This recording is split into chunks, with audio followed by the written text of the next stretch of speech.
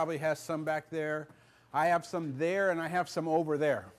And the one question up here was, I saw him taking notes, and I'm going, why are you taking so many notes? And he goes, I got to write a report. I got to justify this trip to my boss.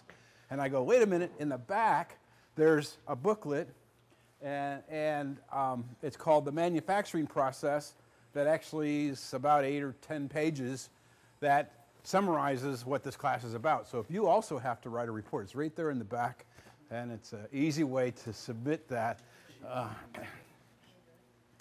to everyone. There's a few different ones. There's one on Tablet Pro, one on the manufacturing process. There's one that announces webinars that we've done that you can go and attend, and we're offering you to see a free one. Just to let you know, there's something interesting that Peter's developed, and you swing that around for a second, Peter. It is a touch screen system. So basically, the information we're giving you here is on a touch screen that can go on the manufacturing floor or in your training room, where you punch in the training course. It can bring you, say right now we're in blending. It can take you to blending, and you can do a review of blending theory, and you can incorporate the testing that goes on. So you can take this information and literally plug it in at your plant and deliver the same information. Okay? So a little advertising, hope you don't mind. I just want to make sure that you guys know what we do so you're exposed to it. It's available to you. All right, so let's get on with the show. We're talking about blending. We're kind of partially into blending, understanding that blending is done and a lot of times in almost similar granulation equipment. What's the difference between blending a powder and granulating? Blending powders is we're trying to create a homogeneity. We're trying to blend powders together, and we want to do it, and typically it's done in a couple of different ways, different types of blenders. Some of those blenders are much like what you're seeing, so we'll talk about that. So we've got different types of blenders for blending of powders, and then a lot of times we have a final blender, which is typically a V or a double cone or a tumble blender or a tote that just is used as a random mixer to blend powders. So when we talked about blending 3, 5, or 10 minutes, I'm saying that we're blending with a tumble type blender that we'll show you pictures of. If you're using traditional methodology like a ribbon blender, a plow blender, then your blend times are significantly longer. And a lot of times the percentages are a bit higher because you lose some. Why do we blend? Everybody remember why we blend? To get the tablet out of the die. So the picture in your book is a picture of an ejection cam on a tablet press. That's a ramp. The ramp on the tablet press is what's pushing the punch up to push the tablet out of the die. Can you see the wear on this cam? Now, when Peter talks about presses, he's going to say something about metal wear. Good metal wear is when metal to metal contacts itself and becomes shiny and more polished. Bad metal wear is when it's rough or abrupt. I don't care what kind of machine it is, what kind of apparatus it is. I don't care if it's your tractor or your riding mower at home. When you have metal to metal contact, good polishing wear is normal when you have metal to metal contact. But if it's abrupt like this, or rough or discolored, that means there's a lot of friction, there's a lot of force here. And that's not the tooling, that's not the press, that's the fact that there's not the right amount of lubricant to push the tablet out of the die. That's why we put a powdered lubricant into the blend. The magnesium stearate is a powder. It's a super, super fine powder. Now there are other types of lubricants that are used. Sodium lauryl sulfate, there's, John, stearic acid is a lube. But by far, I would say in the high 90% range as the magnesium stearate is used. Fair statement? Yep. Okay. And so the whole purpose of that is to help get that tablet out of the die. And how you measure that, one of the metrics is what happens at your machine and what happens on your lower punches on your machine. If there's wear on that machine, it's telling you something. And it's not telling your operator didn't know what he did. It's not telling him that the machine's not clean. It's telling him that the powder is non-optimized. So everything that happens on that press can be reported back to someplace in that granulation process or blend process.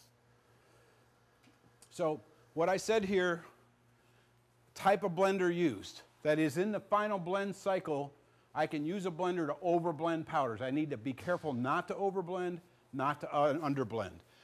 I need to make sure to have the right quantity of powder in the blender. I need to make sure that we have and understand the role of the intensifier bar, and I'll show you pictures of that in just a second. I need to understand my mix time. That a little bit ago I said there's two ways to measure, basically two ways to achieve a blend. One is to look at the particle and how it's coming together, either through effusivity or NIR, or using a clock. And a very, very high percentage of people simply time how long they're blending by time. That doesn't always give you the best result. Optimally, you would want to know when everything's perfectly blended, that's when you'd want to stop. The only way you know time works is through testing and testing and testing. And the message I was giving you was, if you change how much powder's in the blender, you change the particle size, you change the moisture content, you change anything, that changes your blend time. And then we have the final step of lubricating or adding the lubricant within the blend. Okay, so a couple of different types of blenders that are used for final blending. Drum blenders, V blenders, double cone blenders, tote blenders. This is a picture of a tote. A tote has two purposes.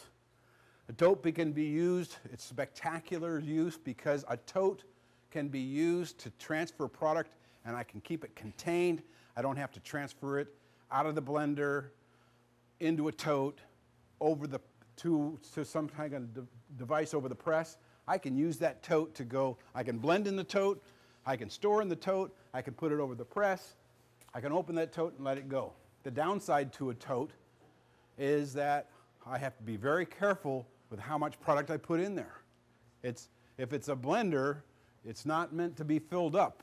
It's got to be partially full because you have to have an equal amount of air to the powder to have an efficient blend.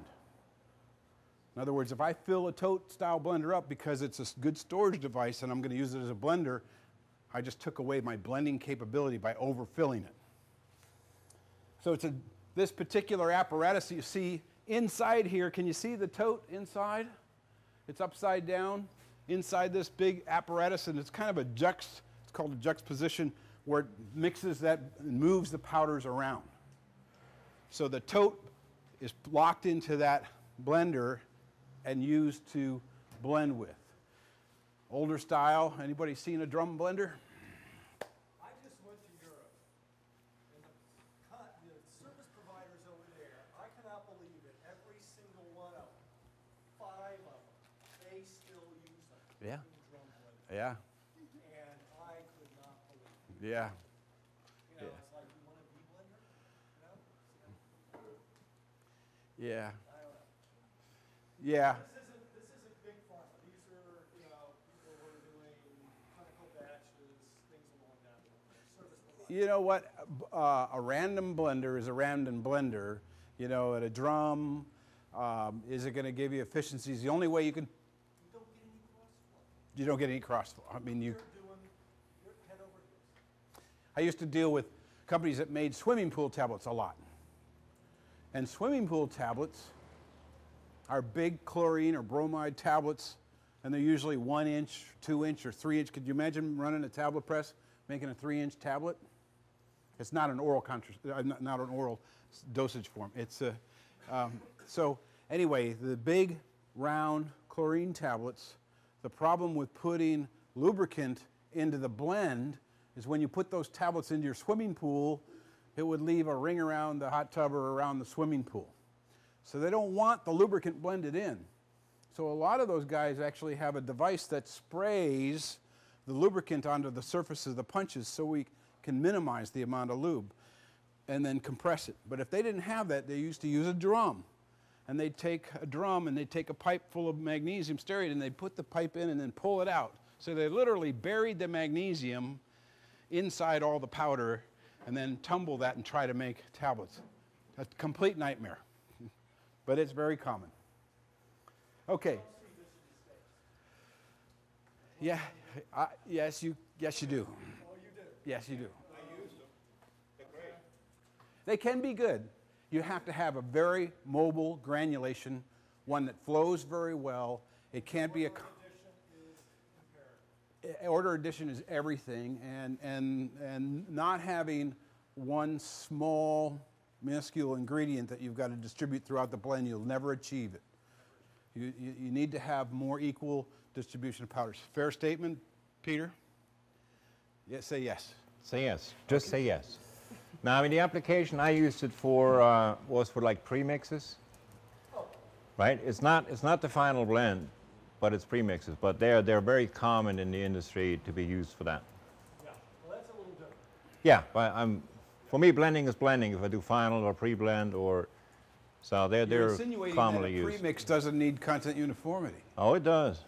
It does. So they're doing a good job. About a 50% headspace, Right. correct? Correct. Yeah. Correct. Correct. Where your other blenders, you can fill up a lot more. A bit more. 70. At most. 70 at most. That's a good number, 80. and we're just about to get to that. I go for 80. You go. I don't go for 80. Well, I actually used 80 Okay. So on there's- a bowler. I mean, think bowler John says- John said it best. He said Yeah. that there's always an exception to the rule. That's right. Every time I say you can't do this, somebody's going to go, we do it. So there's always an exception. So there's a general rule about how much powder goes into a blender, and it's between 50 and 70% typically. Now, interesting problem I had talking about how much goes in the blender. We've been doing the same product for years and years and years, and we had about 65, 70% volume in the blender. And I know most of you guys have a purchasing department. They buy the raw materials. We had the same thing, so they found somebody cheaper. Same description, looks the same, everything is the same. They didn't tell us. So my operator came to me and said, it don't fit in the blender. I'm going like, what are you talking about? Well, I can't get it in the blender. It doesn't fit all. I said, you guys made a mistake in weighing or whatever you did. You did something wrong then. No, we didn't. We checked everything. Long story short, what happened was that the density of the new raw material was totally different. And suddenly, it does not fit in the blender.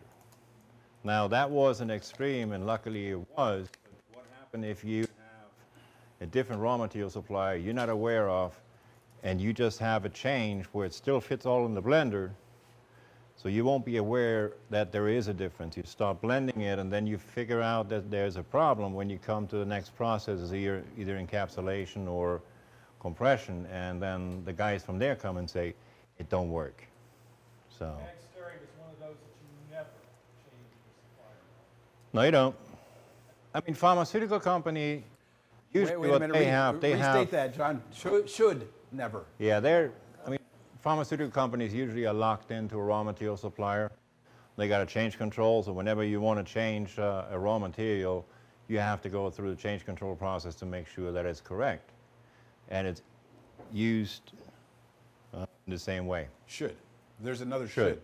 Yeah. That would be a must. That is a It's not a must. should word, that's a must. That is a must word, yes. Is that why you made the face?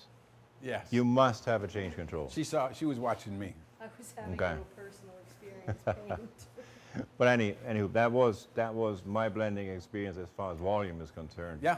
Yeah. So you can have that experience that they come and say it don't fit anymore. So when we're looking at these blenders, V blenders, twin shells, what's going on in them, basically the blending's a figure eight. It's kind of blending the material. It's a random mix. It's very dependent. There's nothing in there to impart energy to the powder other than the